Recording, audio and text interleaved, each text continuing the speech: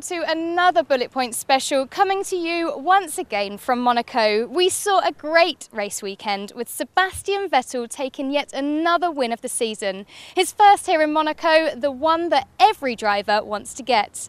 We had a chance to talk to one of the main protagonists involved.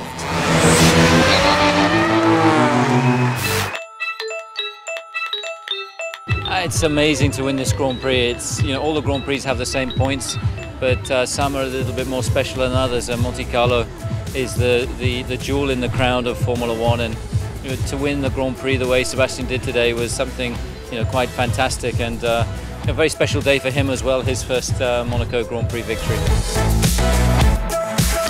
So he came into the pits and they didn't know what tyres they needed to be putting on the car, so he ended up with a set of primes on the car which weren't what we intended, and it was almost like going up to the casino and putting everything on red, and he made it work. And it was down to his driving today, and that he managed to make the tyres go that long. Well, today you've got the pressure of racing in Monaco with the barriers only millimeters away. You've got tyres that are degrading. A lot of debris on the circuit as well, huge pressure from behind, and Sebastian dealt with all of that without any problem, and I think that's just how he's developing, how he's growing, as a person, as a driver, that he's just got stronger and stronger. And for me, it was one of the most intelligent drive I've seen him race in his short career. Well, Sebastian and I have got to find a dinner jacket to go for a dinner with Prince Albert to collect his trophy, and we'll be there for a couple of hours, and then I'm sure there'll be a good party tonight. As you can see, it's it's already started. Sebastian Vettel is the defending F1 world champion, coming and leaving Monaco as the championship leader. So of course all of his sponsors wanted to do something special with him over the race weekend, and we got exclusive rights to take a look at Sebastian Vettel being a model. Sebastian Vettel is not your typical F1 star. He's not into the glamorous world he finds himself in, and he doesn't particularly enjoy being on camera all the time. But every once in a while, it's part of his job to do just that. During the race weekend in Monaco, he had a photo shoot on a boat for one of his sponsors. It's new to me, it's not what I do every day. Obviously I feel much more comfortable inside the car, but it was quite good fun. It was very straightforward, not that difficult in a way, because I just had to pose a little bit, not that much, and the photographer made my life quite easy. And not only did the photographer, but the girls around him certainly did as well. Another good thing for Vettel, he got to wear what he would normally wear day to day. More or less what what I've worn today. Obviously, not always that stylish, but usually very casual. I think it's normal. When you're at home, then it doesn't really matter that much. So most of the time jeans and a shirt, and when you go out, then jeans and maybe a nice shirt. So it's not that much difference. But surely when you go out, you try to look nicer.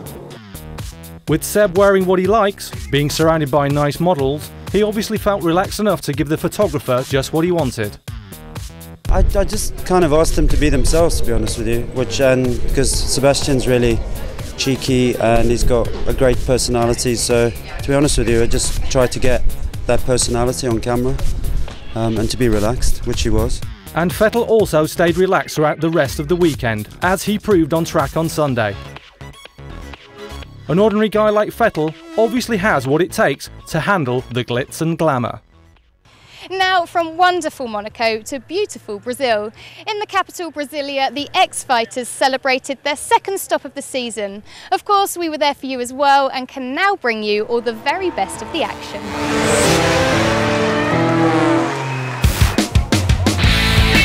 The capital of Brazil became the capital of freestyle motocross when the city of Brasilia hosted stop number 2 of the Red Bull X-Fighters 2011.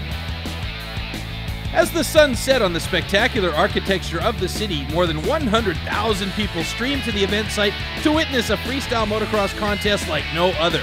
Semi-final number 1 with Levi Sherwood against Robbie Madison. Maddo put on a clinic, having a near-perfect run, To the elation of the fans, he got the nod and advanced to the final.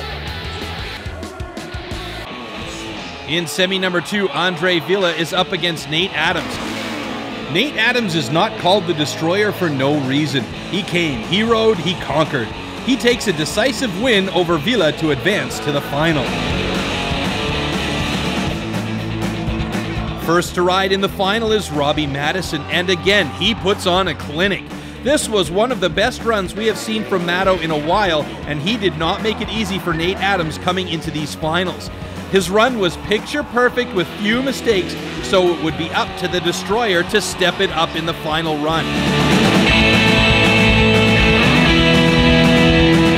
Nate took it to a whole new level, starting his run with a one-hand takeoff to one-hand flip on the super kicker, and he only added to that opener with a spectacular final run.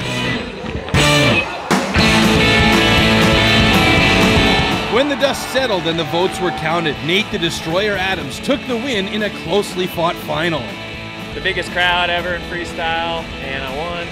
And the course was like Texas. I loved it. A big course, lots of dirt. And I feel good. I don't really, it hasn't soaked in yet. I'm just trying to chill out and be happy. Nate Adams, the champion from stop number 2 here in Brasilia, another history-making Red Bull X-Fighters event. Wreckers Yard is a contest for graffiti artists. In Australia and New Zealand, they're looking for the best right now. The first of 7 qualifiers in the 2 countries has just been held, and we watched them spray some walls. Wreckers Yard is an event series in Australia and New Zealand where they seek to find the best graffiti artists the 2 countries have to offer. The first qualifier was held in Wellington, New Zealand. In each of the 10 rounds with head-to-head battles, the artists have to implement a theme in only 12 minutes. But obviously, it's still enough time for many of them to achieve quite a lot. 3, 2, 1! As much as I know, as I've just competed, and it's very short, 12 minutes, you think it's quite long, but it's not. It's a little bit shorter than you think.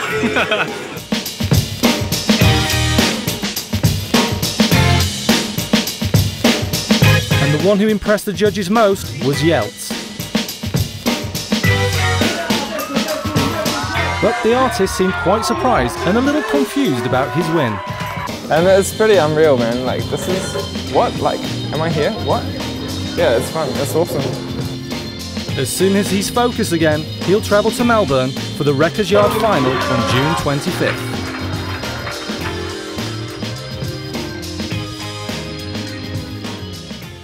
Well, I'm sad to say that's it from the Côte d'Azur. We hope you've enjoyed the Bullet Point special from the Monaco Grand Prix.